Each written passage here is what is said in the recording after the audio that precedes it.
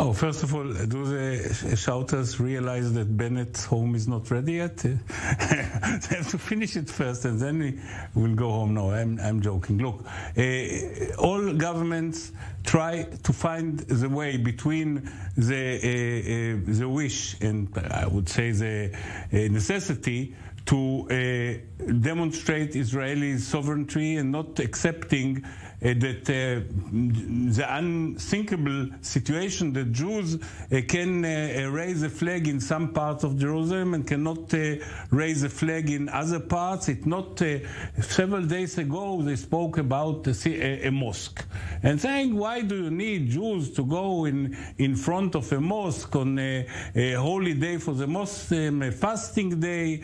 And I don't accept it, but one can understand the logic. But here it's not Al-Aqsa. It's even not the yard of Al-Aqsa.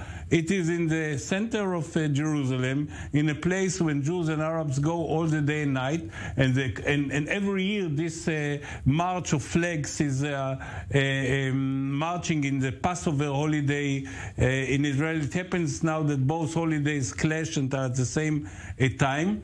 But it's a principle. Itamar Ben Gvir cannot accept the principle that a march that every year marches in Jerusalem will be limited to some parts because it may irritate some Arab merchants or Arab people who live there. If they give in now on Shar Shechem, on Damascus Gate, next year it will not be even take place in Jaffa Gate, and the year after it won't be in Jerusalem. At the end of the day, the only place where Jews may march is Bnei Brak, and Bnei Brak also have a problem, some of them, with a flag, so it will be not allowed to wave a flag of Israel.